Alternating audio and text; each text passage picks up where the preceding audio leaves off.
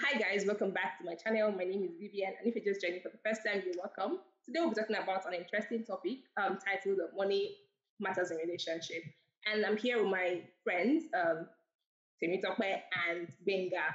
But I want them to do like a proper introduction for themselves. So can you please introduce yourself?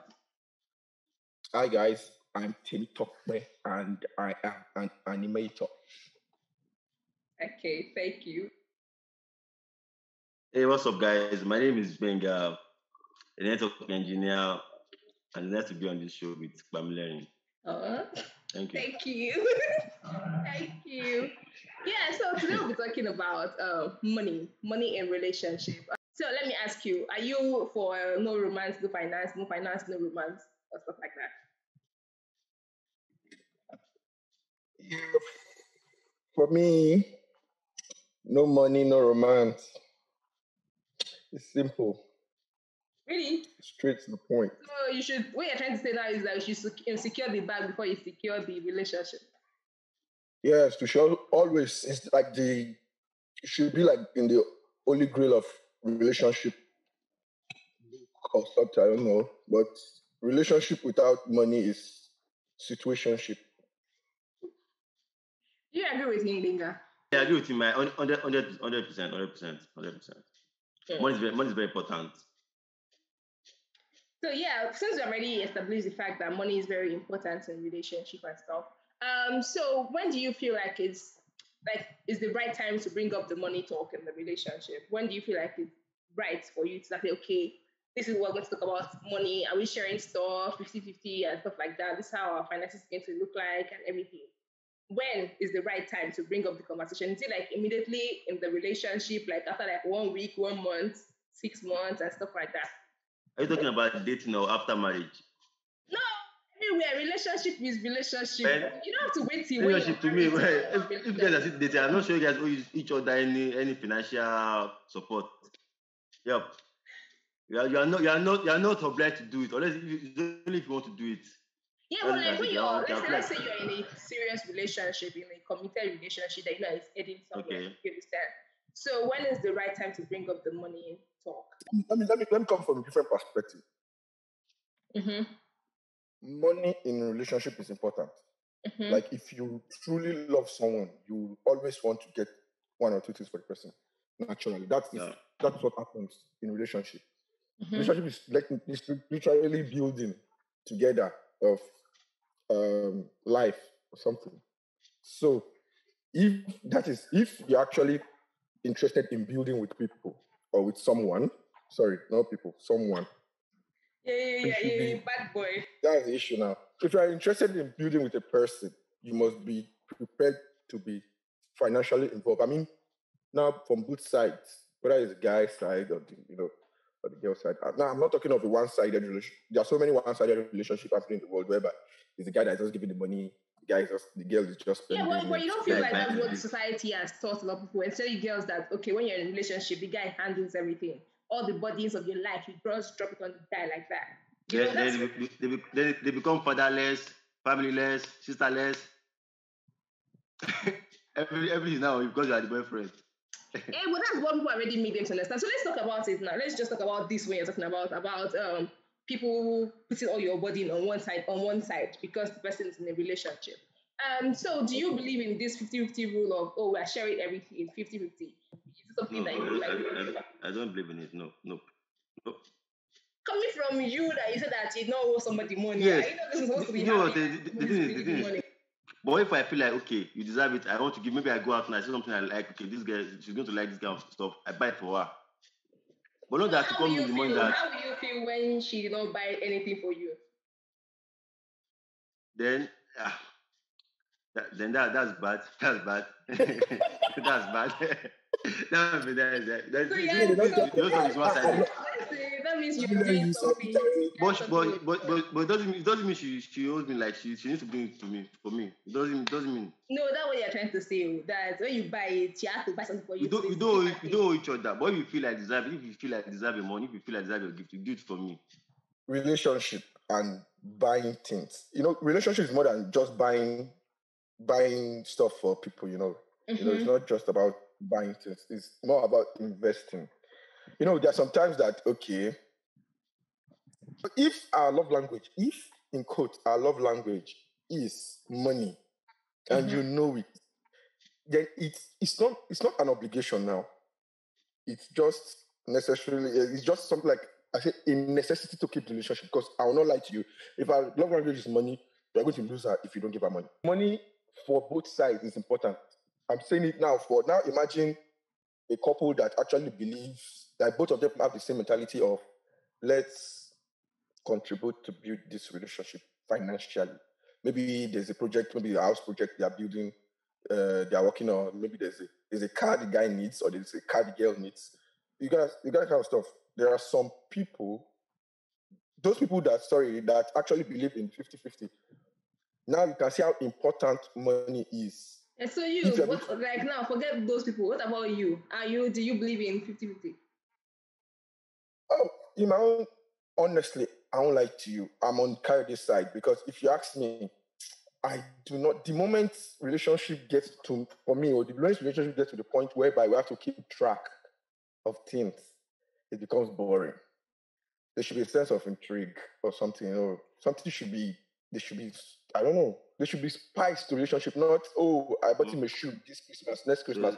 I'm expecting a shoe. So, like, do you enjoy the you providing? Do you enjoy being the provider, or you actually need support?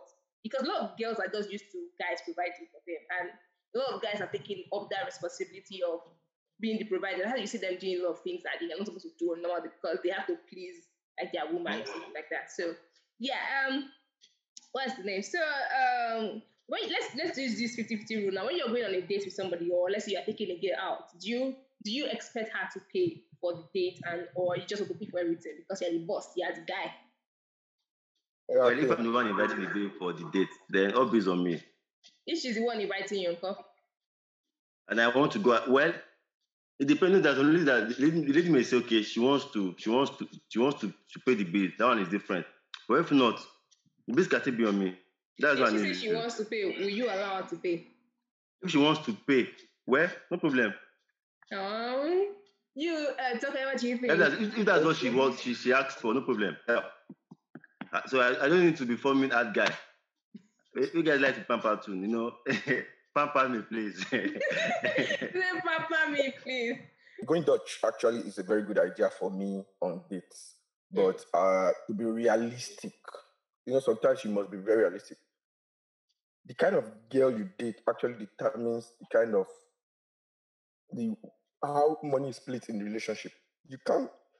Most girls, I'm sorry to say it. Let me not generalize.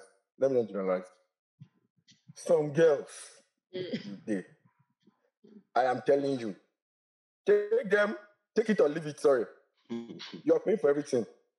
Even if she's having all the money in this world in her pocket, you're paying for it. Some girls, if they actually pay for the first date, trust me, that relationship is dead on arrival. Like, that is the end. You don't even try to call them.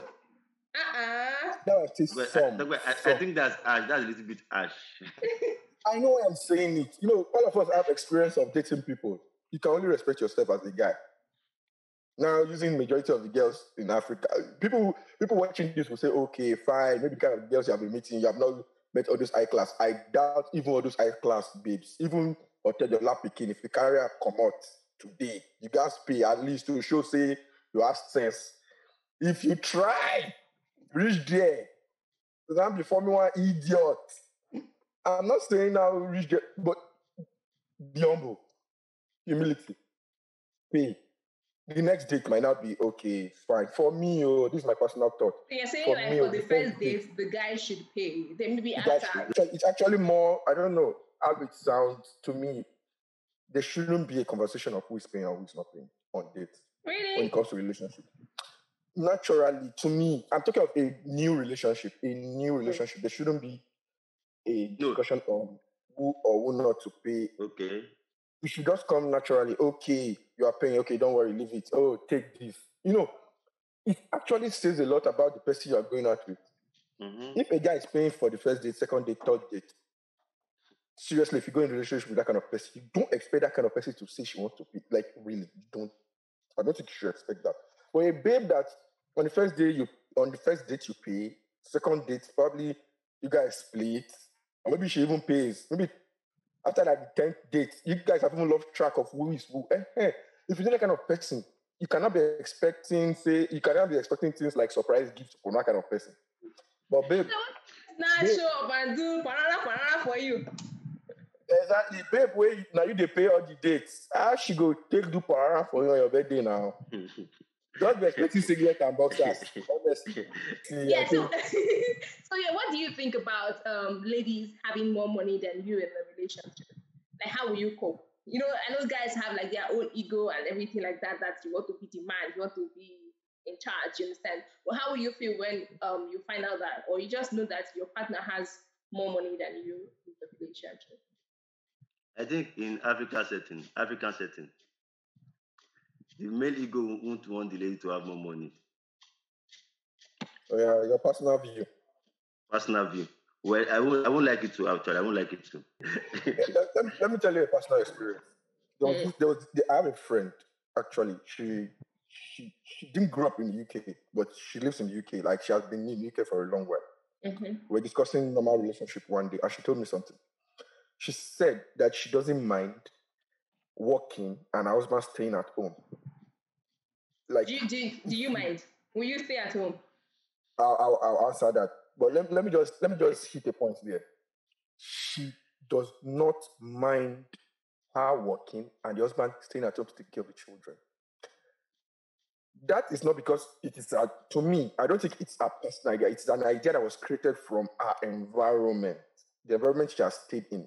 She has probably seen it happen. And it works, and it worked well. You get? So she can actually buy into the idea. In Nigeria, you must work to take care of your family. That is the normal thing. You must work to take care of your family. Now, the gist is this. In terms of saying whether the wife earns more money, or the husband, in that particular context, for me personally, from my experience, because now, all of us are talking based on our experience. From my experience, from everything that I've actually lived through in the society, it is advisable. My brain, as in my own ideology, says it's no big deal. But my inner spirit, me, myself, I'm telling myself that make sure Yoruba man. You are marrying as a Yoruba man, sorry. I'm saying make sure you have money at least earn the same thing your babe earns. Why am I saying this? There's a thin line between Yoruba woman's disrespect and respect. A very thin line between a Yoruba woman disrespect. The same word a Yoruba woman. Because we don't know. Educate the same word a Yoruba woman used to respect you, she uses it to disrespect you. In the same context, the same scenario. So you must be very careful. There's no big deal. But our advice I like what you said about you generally, you personally, I say generally, you personally, you don't mind it. Or like because of the society and everything like that, it's very hard for you to deal with it. Yeah, that's why a lot of ladies, you find them, even if they have like more money than their partner, they try to like downplay their success. Not because they cannot handle it, it's just because they feel like the guy cannot handle it. You feel like sorry. Not that allow the guy to handle it. The society cannot handle it. The society we live in has not developed to the point where we actually not overthink some things. Don't blame society sometimes. Blame yourself because your ego cannot allow you. Mega already said it that ego will not allow you to allow that kind of thing to happen. Not because of society. Okay. Now, sorry. Let me just, before I allow Kate to talk, let me just say something. The way girls actually come for guys' ego sometimes can be very, I don't know. I'm too proud. Any small thing, I'm a man. No. On a more serious note, I've had conversations with people and talk about guys and ego. Guys do not have 10% of egos that girls have. Guys generally, they just feel like, they want to date independent women. You even said it too that you want to date someone that's independent that has her own thing. You get, she's a boss lady on her own. She has her own business. She's running everything. Let's say she even has a company that she's running and stuff like that. And She doesn't really ask you for anything. You get because she's okay. Do you think that you're going to feel like insecure because you cannot because she doesn't need your help? She doesn't need you to provide for her because she has that provision by herself. She has the money, but that doesn't stop me from doing my part, from doing what I should do for her. That doesn't stop me from getting her gifts. That doesn't stop me from doing stuff that I should do in the house. So I want someone that is independent, a boss, like a boss on her own. And you'll be okay when she's not asking you for something. You'll be okay with it. Why would she ask me? Where she get money from? Why would she ask me for money? It's just where she getting money from. She's working now. No, but she has to ask for money. Is that right? She must ask for. But forget, naturally, I don't think there's any big deal. It will tell on the relationship. You see, relationship is it's a process. When a relationship, the reason why there's relationship is because you have to do it together. The moment she becomes independent, then she's dating herself there, I don't know why people like independent women, though, but naturally, I don't like independent, the ones that like to carry it for head. Those kind of people. Those kind of girls that actually take it as, I don't know, as a career to be independent women. I don't like them because naturally, that is a recipe for disaster. I don't want the independent woman that will, take it as take it as a career. I want the independent woman that will actually know that there's a place for the man in her life. So if you can be independent in your business, as if you can have the mentality of an independent woman in your business and have the mentality of a team worker at home to be better. But if you take your independent mentality, I like that. I think relationship is about two givers. You understand? Don't allow it to be like okay, one person giving something and one person just collecting because it's going to get tiring and boring at one time. Do you believe in joint account, like joining your account with somebody else, and because people are married and stuff like that, or people are like in a proper relationship? Yeah, you're shaking your head. You don't like it.